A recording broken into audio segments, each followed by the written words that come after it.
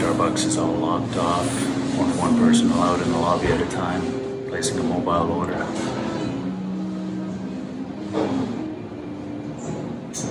All in good time. At least get my coffee. So I got my Starbucks. This is the first Starbucks in 2 months. A little over 2 months now. I haven't taken a drink yet. I kind of want to build up the anticipation. But yeah, a little bit different procedure. Place a mobile order, walk into the lobby one person at a time. They give you your order and walk back out again. Everybody else lines up outside 6 feet apart. But it's fairly quiet downtown. The whole self-isolation thing is going on still. So that's keeping people away as well, but it's still pretty quiet. It's kind of nice, and it's not a bad-looking day out.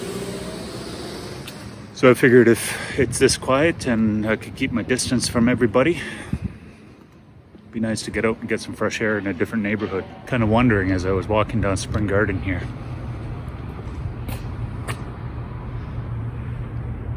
what happened to all the panhandlers?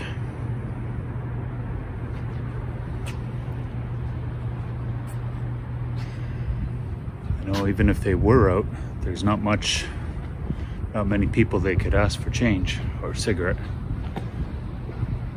I hope they're all being taken care of, getting the help they need.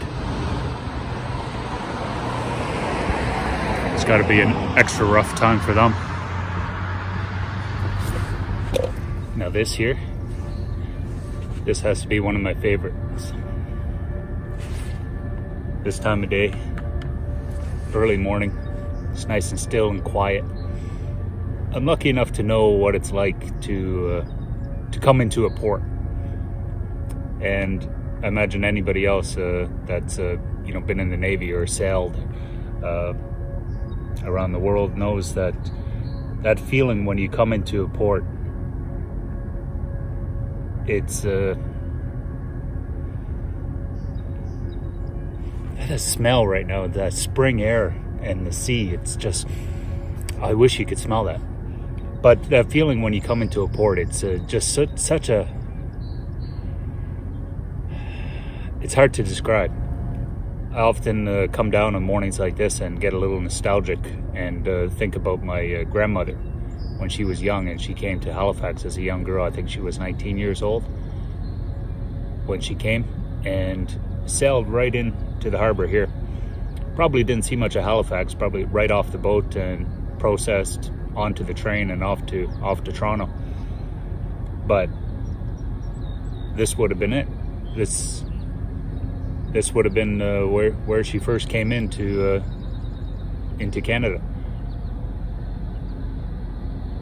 And that feeling that you have when you come into a port, coupled with the fact that that port you're coming into is your new life, it must have been an amazing feeling,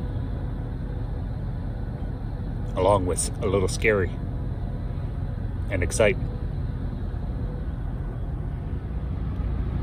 She was here for several years, then moved back to Halifax when her aunt, or was it a grandmother, her aunt got sick and she had to move back to help take care of her.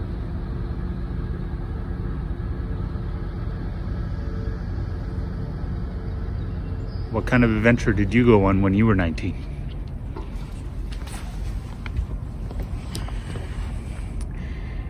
You know, myself, I went out and joined the Navy.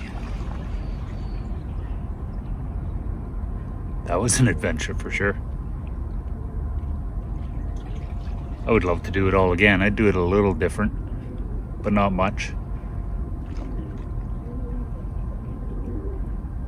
You know, the one thing I would do different, I would probably do it all the same, but I would party less and see more.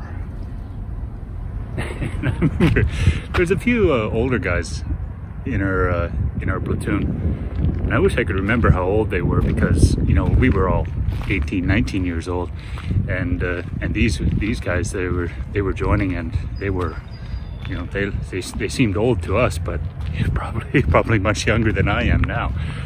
But you know, it's what a time in your life to go out, and you know, and the whole world is just wide open there for you.